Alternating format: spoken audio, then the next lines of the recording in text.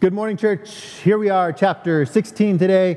We skipped kind of the end of chapter 15, and then in the next couple days, we'll finish up the book of Romans. If you look back at chapter 15, verse 22 and following, what you see is Paul is telling him, he's like, hey, I can't wait to get to see you.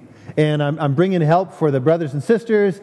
Today, what I want you to see is that what Paul is doing in the end of chapter 15 and chapter 16 is he's saying, we're all working together for the one purpose of glorifying our God and Father because of the gospel of Jesus Christ. And we do that in all ways. If you go back to the beginning of Romans, you can just read through the one another's. End of chapter 15, he's bringing money or funds so he can support those who need help, just like we would do today.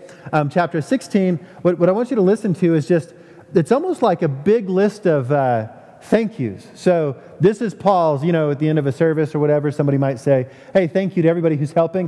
What I want you to get, Paul is saying, thank you to everybody who's helping, because look, just like Pastor Steve can't do what he does alone, and Paul couldn't do what he did alone.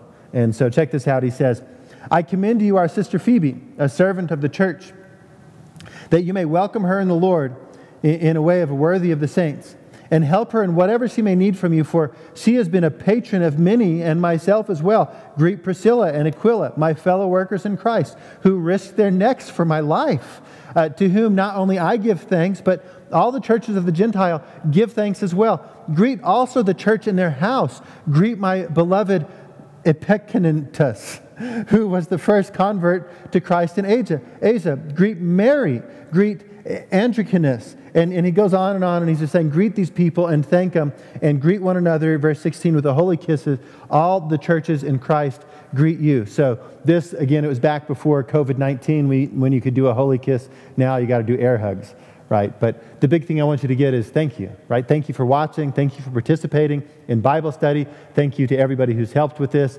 Stormy, give a short shout out to Stormy and say thank you to her because she's videoing these, and all the other guys at the church and people. Questions to think about. What are you thankful for?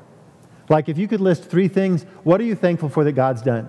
Another question, who are you thankful for? Right? Not just what God has given you or done, but who is it in your life that has made it so you can keep growing in Christ and helped you with whatever God has for you to do? Because listen, just frankly, pastors are a dime a dozen, and what we do can't happen. What preachers do can't happen. What evangelists do can't happen. What missionaries do can't happen unless the whole body of Christ surrounds them and helps them and sends them out and supports them so they can go and do gospel work.